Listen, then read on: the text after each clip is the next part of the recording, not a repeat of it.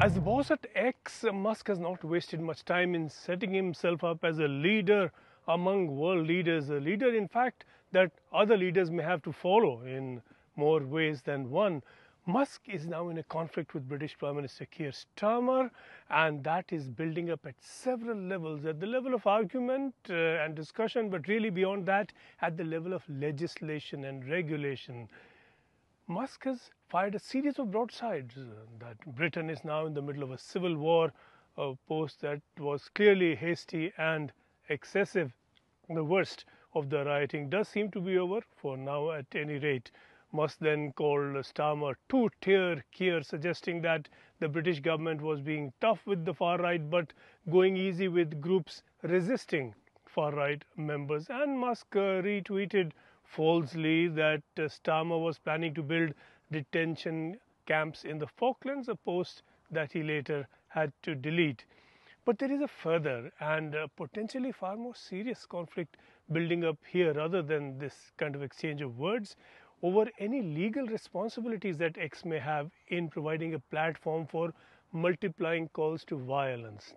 We saw a good deal of that kind of thing through the course of the rioting. And Britain has layers of legislation to deal with this sort of thing, they are being prepared to deal with this sort of thing.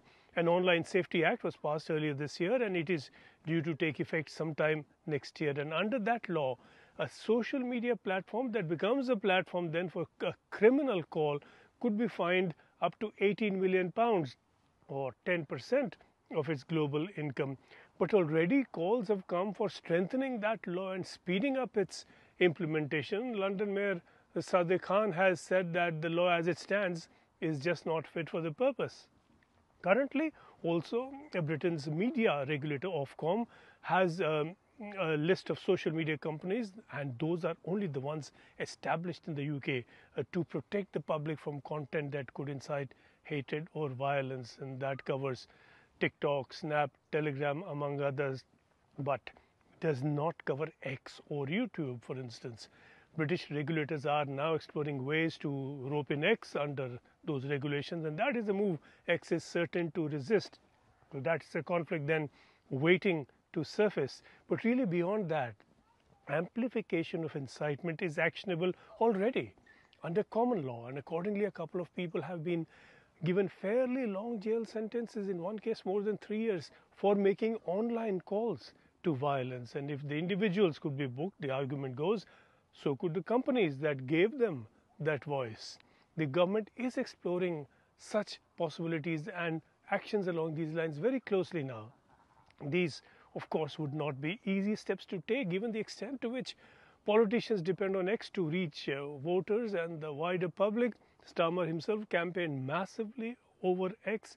The web will not be easily controlled, and this is a game in its early stages yet. And not just in Britain, without doubt, governments around the world are watching to see just how this conflict plays out between Musk and Starmer. It really is a conflict between social media and governments everywhere.